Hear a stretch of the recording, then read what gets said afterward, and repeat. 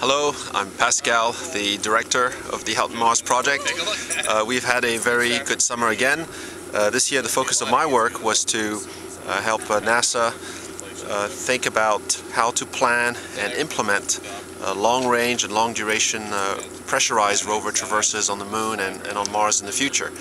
We've had several experiments in which we logged very carefully the timelines of such traverses, how we would organize our EVAs within the context of a pressurized rover traverse, what types of tools we would use, how we would measure the productivity of our excursions, and as well we've also investigated the amount of work that could be done directly from the inside of a pressurized rover, and to work out exactly what are the criteria that require you to go out on a spacewalk on the Moon or Mars when you're driving around the countryside like that. Could you perhaps do a lot of the work from the inside of the rover, including picking up rocks, if all you need is to use a robotic arm, for example, to grab a hold of a rock.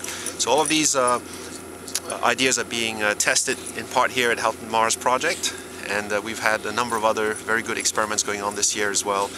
And you can read about those and listen to these other reports on our website. Thanks for joining again, and see you next year. And I also want to say... That was Fluffy that bumped me in the middle of the interview. That's Fluffy and Ping Pong playing together. Fluffy is not even 1 year old. We get him from Rent-A-Dog in Resolute Bay. He's our polar bear guard dog. And Ping Pong is my Australian cattle dog. She travels with me almost everywhere.